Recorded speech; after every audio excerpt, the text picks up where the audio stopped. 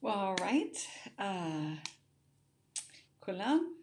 Okay, we are going to now get into chapter 7, page 52. And we're going to be talking about the perfect tense of the pa'al pattern. So let's talk about the verb patterns, also known as the binyanim.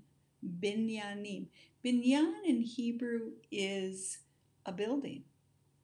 It has to do with even the construction of a building, the construct of something. But when we talk about a building, a binyan, all right, it's the whole enchilada. Okay, of course, there's a lot of different parts, but the building completed, uncompleted, the building as it was before, the building as it's going to be. Of course, that makes a lot of sense when we're looking at past, present, and future verbs.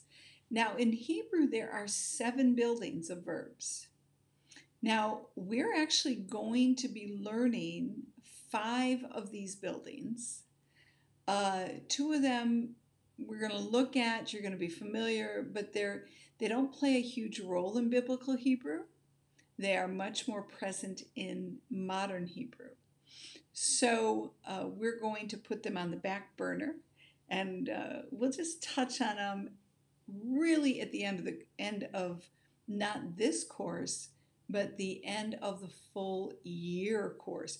Even the full year, the program is truthfully it's a 2-year program to get you fully through the Torah at the pace that we go. Now, in university, what we're doing could be a 1-year program. However, they're going at it every single day, usually 3 to 4 plus hours a day. So we're going at it once to twice a week, and we have the online, we have live. And so for us to get fully through the book, it can take 1.5 to 2 years. All right.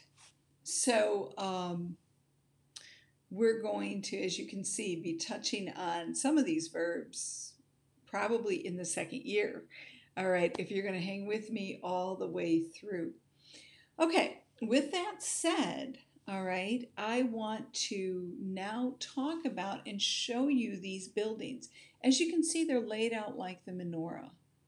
And every single aspect of the menorah, there's 7 branches, and every branch is intended to illuminate a particular aspect of the Beit Mikdash, the Holy of Holies, the holy place, the Makom Kadosh. Every aspect has to do with illumination.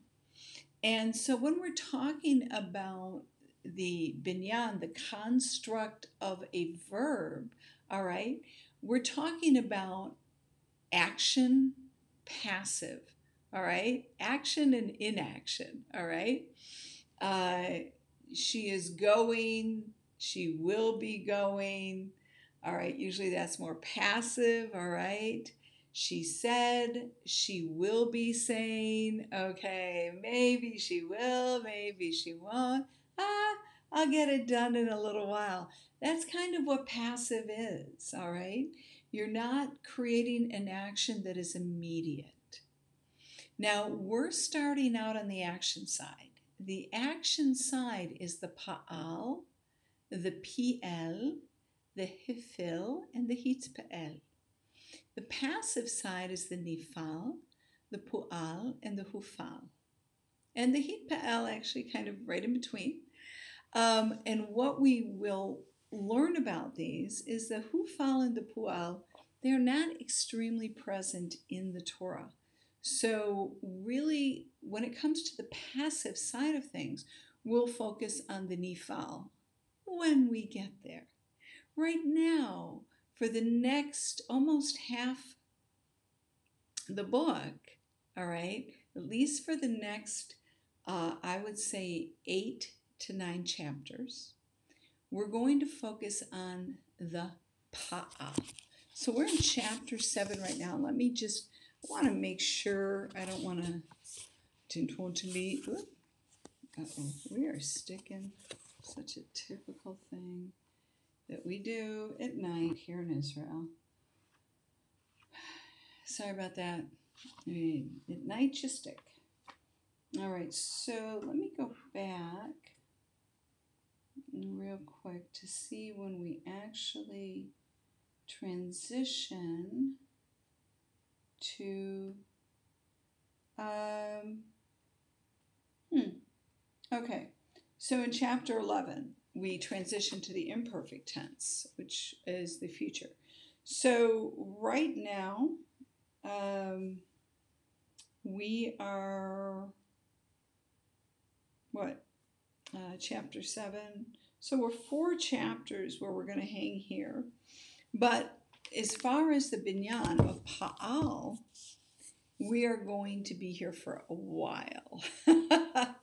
and be thankful for that, because that means we're going to learn it, and we're going to learn it good. And it is one of the most formative binyans or constructs of verb forms in the Torah. All right, so we're going to be learning this, and we're going to learn it well.